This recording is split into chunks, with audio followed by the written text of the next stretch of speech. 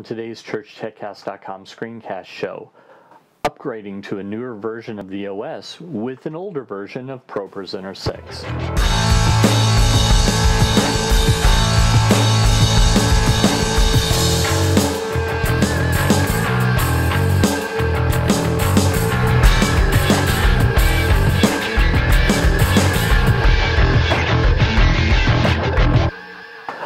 Welcome again to the ChurchTechCast.com screencast show. This is the show where every week I help you with the software that we use in the church. Pretty much ProPresenter, but other stuff as well.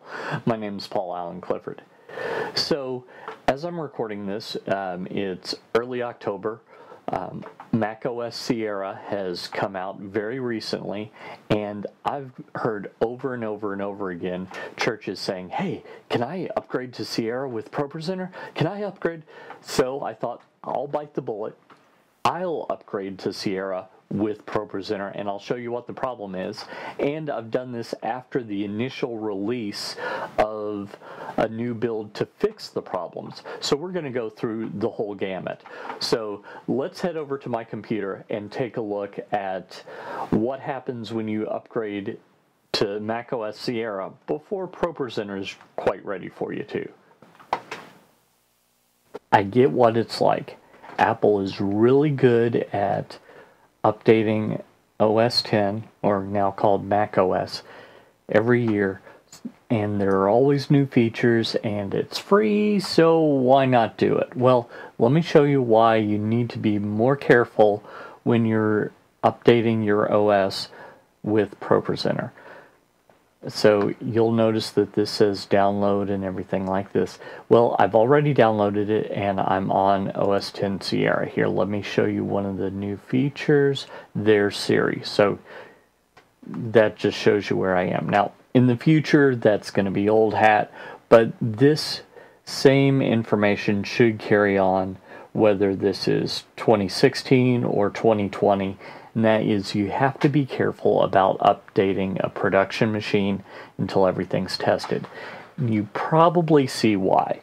So right here we have just one of the songs that I have here in this playlist, and you'll notice that no matter where it is, this bar is in exactly the wrong place. Let's see if I can find something really long, and let's see if scrolling affects it. Nope, it's just in the wrong place. That's one of the problems with updating a little too soon. Now, as I'm recording this, the people over at Renewed Vision have gone ahead and they've released an update, but I didn't want to do the update until I showed you at least one of the problems with a previous version. So let's go ahead, and anytime you're in this situation, first off, you want to keep the previous version should you have a problem, and know how to revert that. I've got another screencast on that. But let's go ahead, and we're going to update right now. So ProPresenter 6, check for updates. Oh look, there's an update and various fixes for OS X Sierra. So that is the thing that I'm looking to get. So let's click install update, and I'll speed up the video here a bit so that this goes a little faster than it did in real life.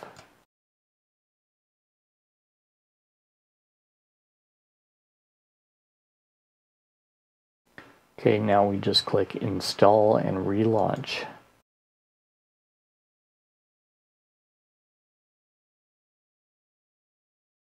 Okay, so now you can see that this did in fact fix at least one of the issues here.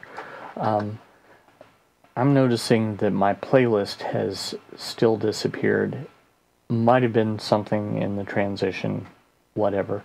Doesn't matter all that much, but that is just exactly what I would do if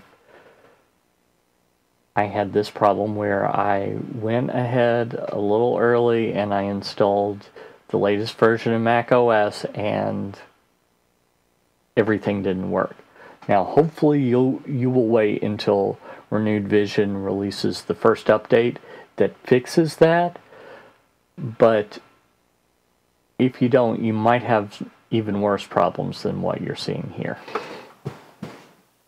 So as you can see, once I upgraded to the latest build of ProPresenter, that solved the problem. But it is something for you to keep in mind, that what you want to do is you want to upgrade to the latest version of the OS when two things are the case. One, Renewed Vision has a build that is supported for the latest version of the OS, and two, you have enough time to fix it if that doesn't fix it. So you don't want to do this right before church. You don't want to do this when you only have an hour. You want to do this maybe right after the last church service for a couple of days, 3 days, something like that, when you have some time to go back in and fix it should it break things. If you like this content, you'd like my email newsletter, so head on over to trinitydigitalmedia.com/subscribe. There you can pick up a free copy of my email newsletter along with some gifts, including free mini courses of some of my ProPresenter courses that churches are using all over the world.